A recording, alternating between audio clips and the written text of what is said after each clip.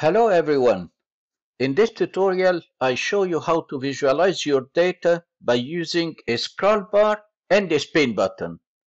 I am Nabil Murad.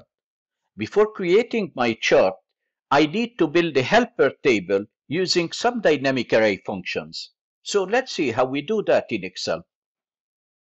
In this worksheet, I have a list of student names and their score in different subjects. In column E, I have the total score for each student, and in column F, I have the class number.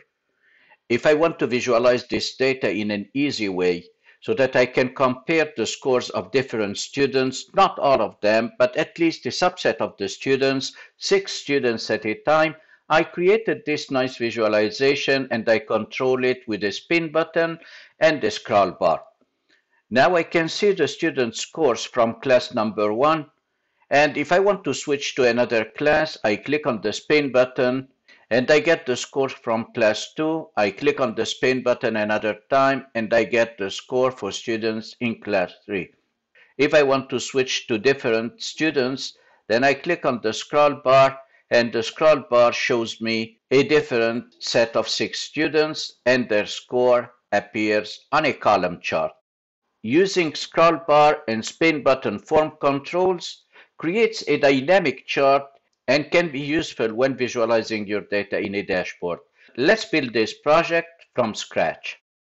On the next worksheet, I have the same exact data, and for this project, I start by creating the controls. I go to the Developer tab. If you don't have the Developer tab, then you can simply right-click on any tab, select Customize the ribbon, and check the box for Developer.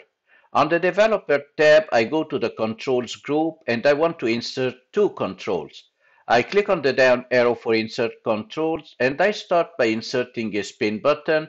I click on spin button, I click and drag to create my spin button. And then I want to control some properties in the spin button. I click on properties. And in the format control dialog box, the minimum value will be 1 and the maximum value will be 3 because the spin button will control the class number. And then I want to link it to a cell. I put my blinking cursor in the cell link. And I want the cell reference to be preceded by the worksheet name in case I cut the control and visualizations and put them on a different worksheet. I click on the demo worksheet and then I click on start to bring it here, and I'll be linking my control to cell M1. I hit OK, and now I can see 1 in cell M1. If I test the control, I can go to class 2, I can go to class 3, and so on. Let's create the scroll bar as well. I click on the down arrow for insert, and from the second row of the insert menu, I select scroll bar. I click and drag to position my scroll bar. I click on properties, and this control will have a minimum value of 1 and will have a maximum value of 12.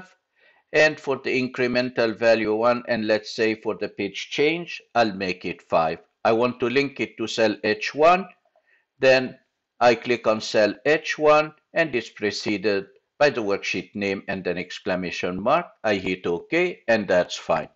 I need to create a helper table in column J and K. So I select cell J1, and what I want to do is to extract a list of 6 students from the selected class returned by the spin button. And the list of 6 students in column J will have their corresponding total score in column K. If I use the scroll bar, then I get a different list of students and so on. So I expand my formula bar, Control-Shift-U, and I start creating a let function, equal let, and then I hit tab. My first variable will be storing the column headers, name and class. So I'll be giving it a name A. I type a comma, and in curly brackets, I type name, comma, total, each one in double quotation.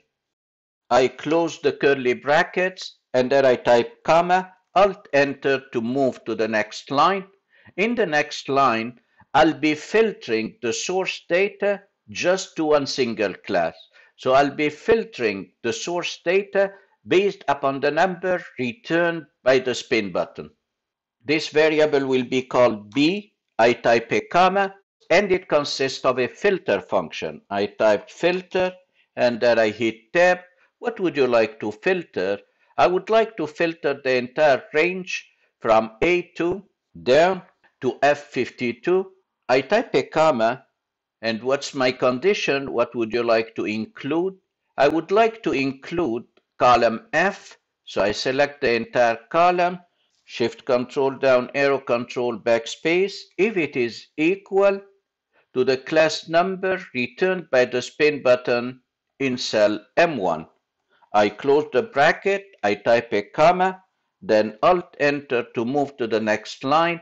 My next variable will be extracting from the selected class 6 students starting from the number returned by the scroll bar. I give it a name C, I type a comma.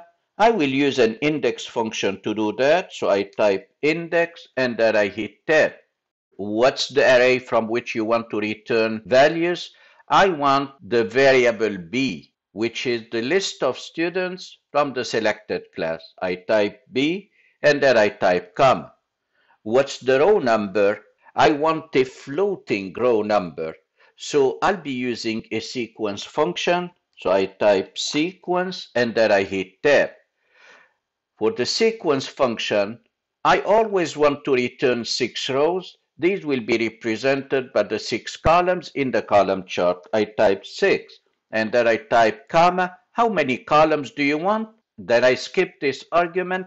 I type another comma. What's your start number? My start number will be the value returned by the scroll bar.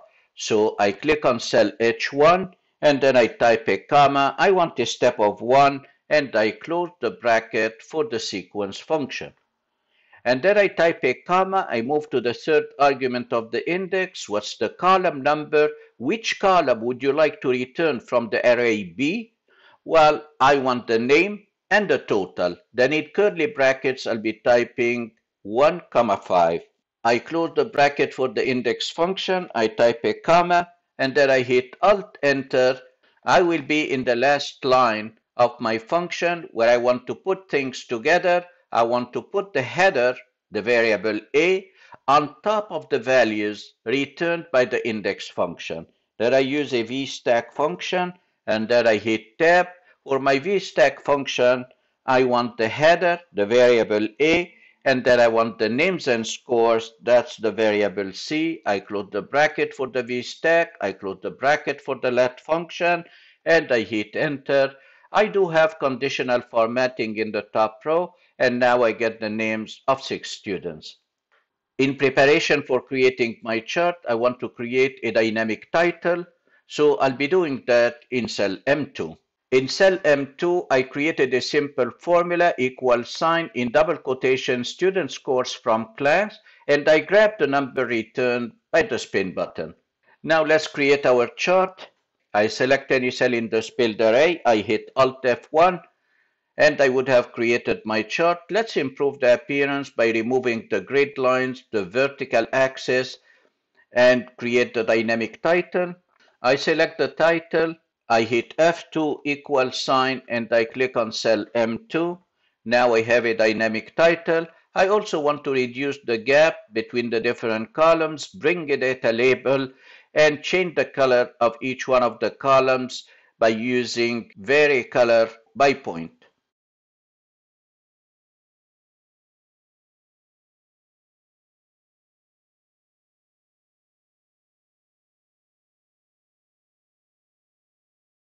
I formatted my chart, I changed the color of the columns, and I reduced the gap.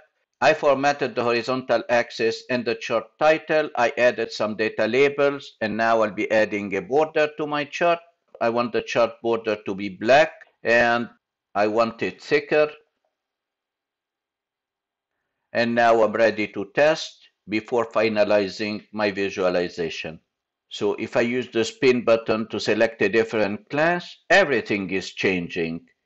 My title is dynamic and the entire chart is dynamic. It's returning right now student scores from class 1. If I want a different set of students, then I can use the scroll bar and I change the number returned in H1, and everything is dynamic. To finalize my chart, I'm going to select these cells. I change the font color to white. When I position my chart, I don't want to see the text coming from these cells. I want to send my chart to back.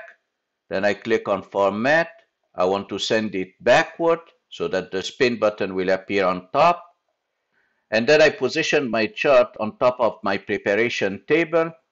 I press Ctrl and select the spin button. I want to position it and resize it. Let me test one more time. The scroll bar is working and the spin button works fine. And I finished creating my project. If you found value in this tutorial, give it a thumbs up and make sure to subscribe to my channel to be notified when new tutorials are released. The best is yet to come. Thanks for watching and see you next time.